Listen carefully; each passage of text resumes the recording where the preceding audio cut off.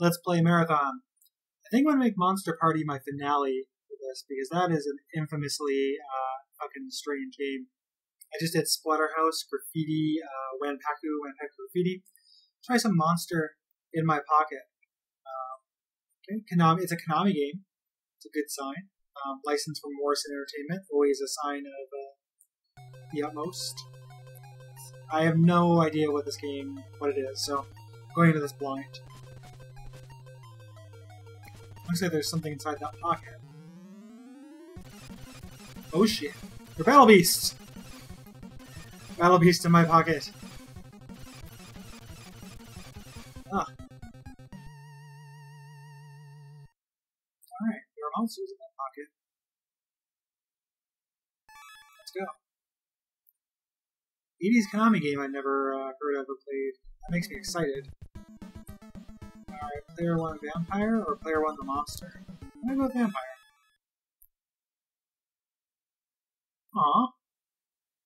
We're watching a little Konami branded TV. Look at those tiny friends. Oh.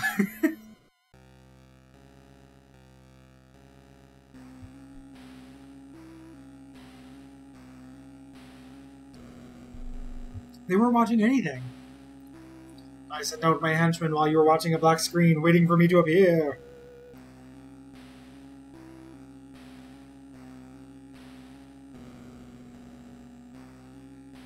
Okay, so presumably that guy's Warlock. Might have to cut his jib though. The slow run. That doesn't bode well. Alright, monsters in my house. I hope each stage follows that naming convention. Alright, I'm Dracula. I got a little claw attack. The jump, no time limit. Ooh, a double jump. Kind of rare in the NES days. Double jump. Got a point meter down there. Oh, I like those skull things. I also like how you're all shrunk down and you're doing giant stuff. Oh my god. Some serious slowdown going on. Oh.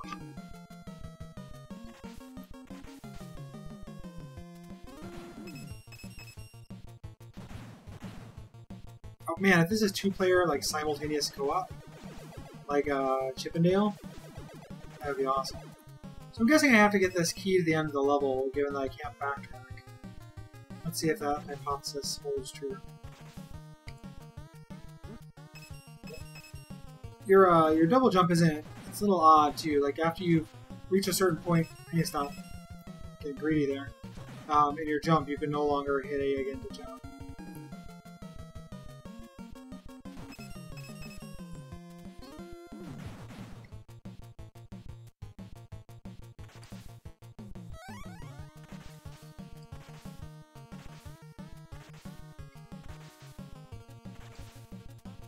The game handles background elements really kind of intuitively and smartly. Like, everything I want to be able to jump on, I can. Oh, yeah. I kind of wanted that key. Like, this is empowering, but... I lost my key. If I get to the end of the level, I need that key. Take back every good thing I said about this game. The enemies are really strangely monochromatic, too. It's really kind of weird. The color palette is really weird and pink. And the swooping guys are my least favorite monster. Out of my pocket. Or in my pocket. Favorite monster, of course. Select does nothing, A and B does nothing. I want to see if I had like a special ability or anything. Favorite monster of all time. Clutch dodge right there. Beholder. Dungeons & Dragons. People listen to the show know I'm a huge Dungeons & Dragons nerd. I actually pulled this out of my ass and I'm pretty impressed with myself.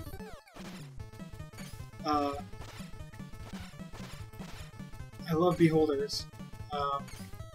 They just look cool. I think one of the best Google image searches you can do. I wasn't expecting to be started off right there. If you want to... Oh, I was so close, too.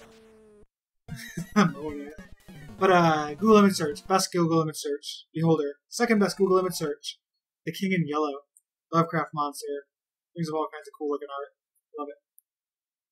Third best image search. Monster Dong.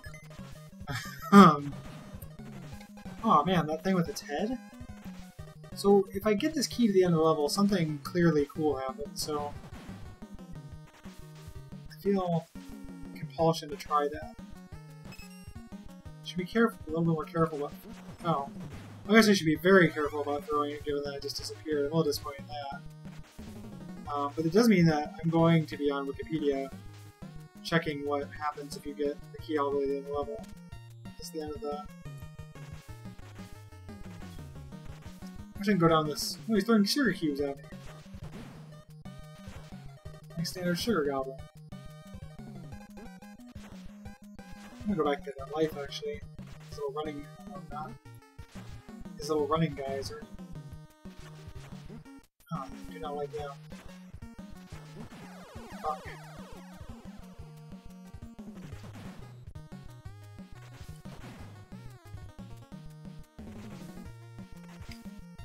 Oh, interesting. Oh, okay. I think it's Chippendale. This is like more than a little like Chippendales. Oh. I love it.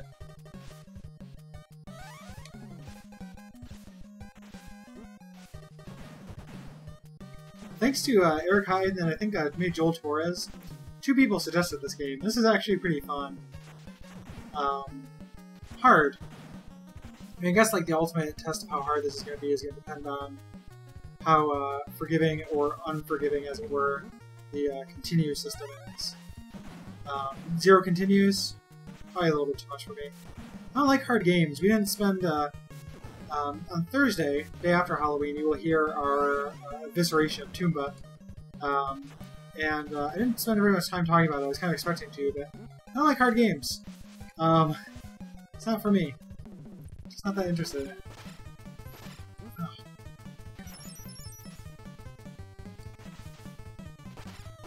Shit.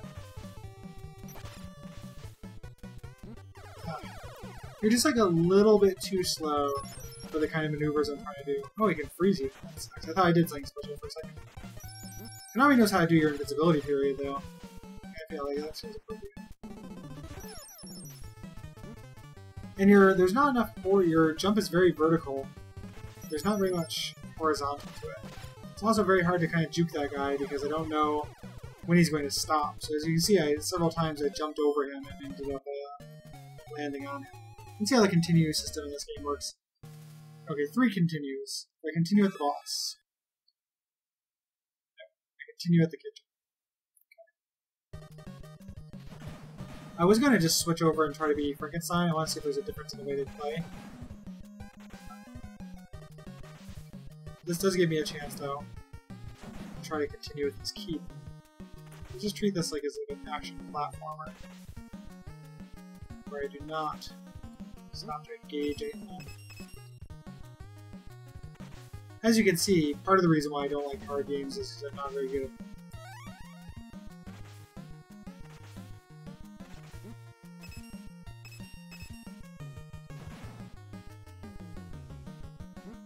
I wish that would have acted as an umbrella. Yeah, you're just like, you're a little bit... Oh, come on. Oh, bullshit. You're just like a little bit pokey.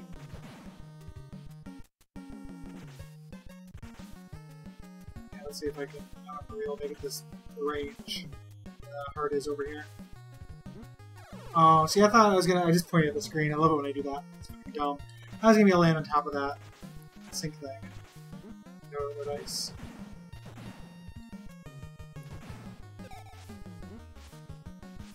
I'm just seeing all kinds of dumb damage. To be fair, though, I'm not very maneuverable. And to be fair, that is historically accurate for the Dracula monster in his pocket.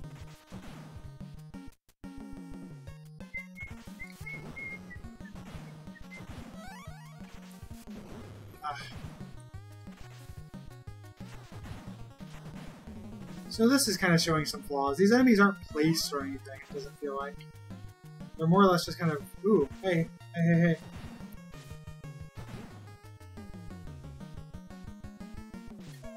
No! Get up, you idiot! No! Oh, that was some bullshit. You guys see that?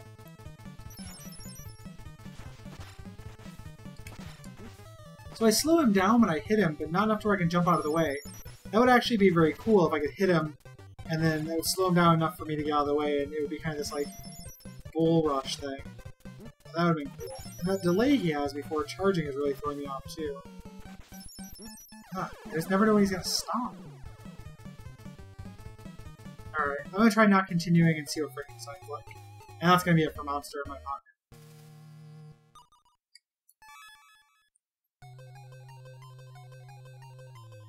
Appropriately creepy music. If it's two-player simultaneous co-op, it probably rules.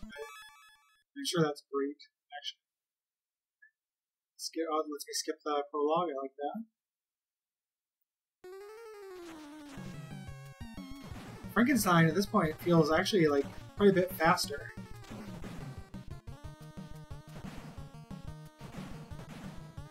And his attack seems faster, too. I wonder what the trade-off is. If there is indeed a difference, I didn't just, like, invent it in my head, which is totally possible. He's wearing sneakers, too. I'm doing the Dishonored way of getting through these things, like, always making sure I'm up on a higher plane than the enemy. Oh. See, this is cool, at least. Like, you didn't even really encounter these things. I mean, I think I saw one of them for like a second, but... So far, my pro tip is to play as Frankenstein.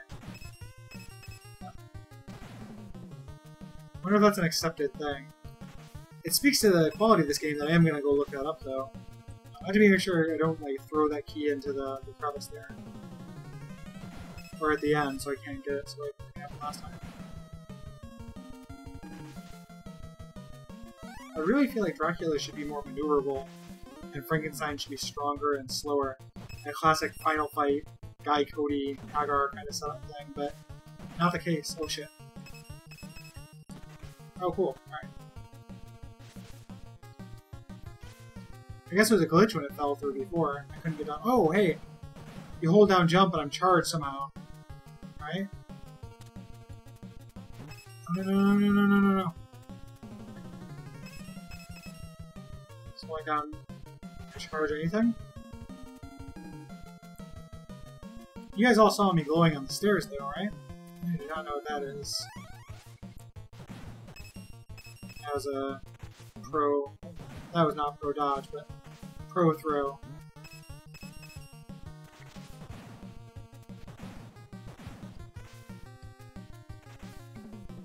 Alright.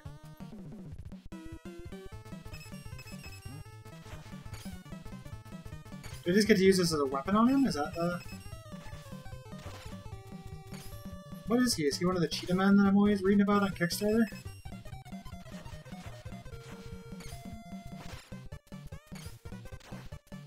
I really want to hit him with a key and see what happens.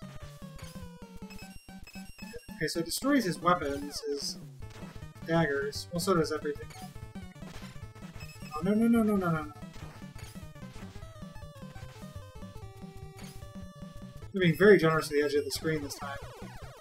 They weren't before. So I'm going to ignore the key and concentrate on killing the cheetah man.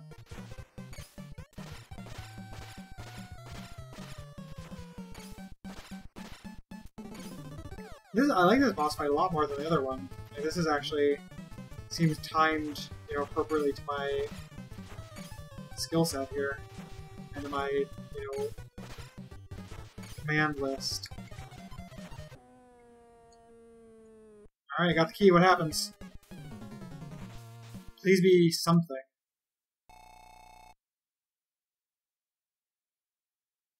Okay, big trouble in the kitchen. Apparently nothing. Well, I'm sure it's something. I just don't know what it is. It might be very useful against that boss, though, if I can get it to it.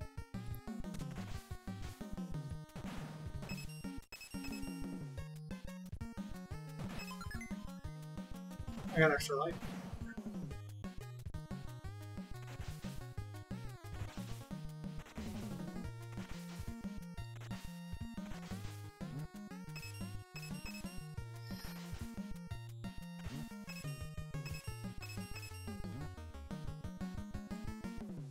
I wish I could backtrack.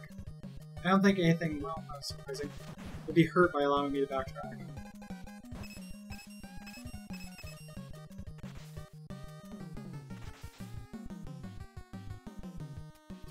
So maybe you just want the key because it can act as a weapon. That'd be kind of an interesting way to do it, but why would you choose something as, like... I was gonna say symbolic as a key, but it's not really a symbol. It's just, like, it is a thing. Like, it has a purpose, and it's a well-worn, established purpose in video games, you know?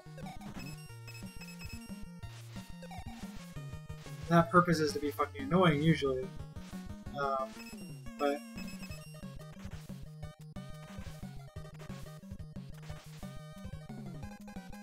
music's losing its shine a little bit. It's a little like to, you know, Trouble on Melmac, like Party Elf music. Those plates as discrete planes. It's interesting.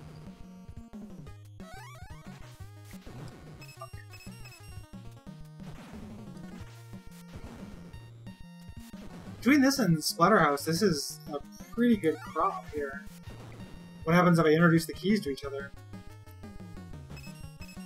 I am Gozar, the Keymaster. I am also Gozar. I am also the Keymaster.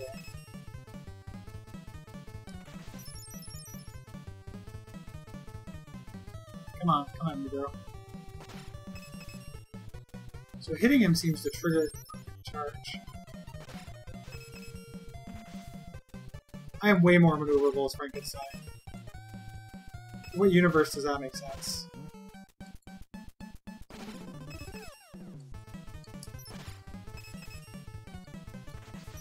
Look how I can, like, run, pick it up, and jump out of the way, like, in time. I totally could not... Come at me, bro. I totally could not do that before.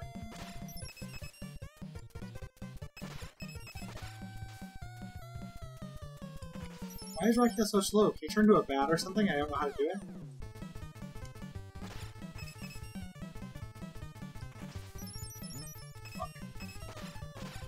2 lives left. I'm pretty sure I'm gonna beat this. Alright, got the key. Got the bucket of croutons in the freezer. What's gonna happen? There's Captain Crunch and Crunchberries up there above me. That vampire is really realistically drawn, too. It's good art. Alright, Crisis from Underground. Some Deja Vu music. Nice vertical levels. Castlevania, Fireball. Oh, fuck you. Okay, now enemies are taking more than 1 hit to kill. Okay. Those things are fast. And I can't jump up on that plane in the background. Okay. Difficulty spike. Monster in my pocket. Oh, I could use that help. Just look at that. Invincible golf balls.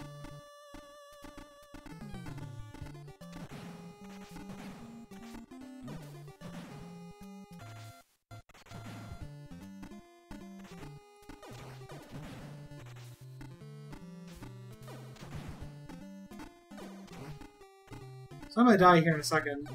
Yeah. Do I have any extra lives? Okay. I can't, yeah. So that's it for me and Monster in My Pocket. This is a good game. Like, if it's 2-player co-op, which I kind of, think maybe it is because of the 2 life totals on the bottom, play this with people. This is fun. Anyway, that's it for Watch Out for Fireballs, Halloween Marathon, Night Before Halloween. And these will trickle out, and Halloween Night, Call of Cthulhu, and keep listening to the show. Thanks. Bye.